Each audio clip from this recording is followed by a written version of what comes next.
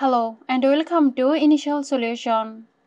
In today's tutorial, I'm gonna show you how to access Microsoft Publisher. Let's get started.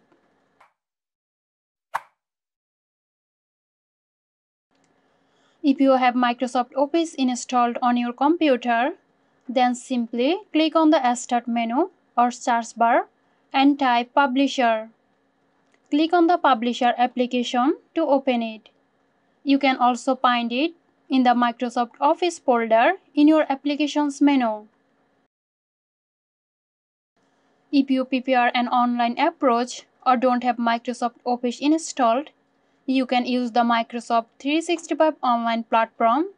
Open your web browser and visit office.com. Sign in with your Microsoft account or create one if you don't have it. Once signed in, click on Publisher to open the online version directly on your browser. So that's it. Hope you found this tutorial helpful. Stay tuned for more helpful tutorials here at Initial Solution. This video is sponsored by Zerosoft. Zerosoft offers graphic design, UI UX design, digital marketing and web development. Elevate your brand with Zerosoft today. For more details, check the description box.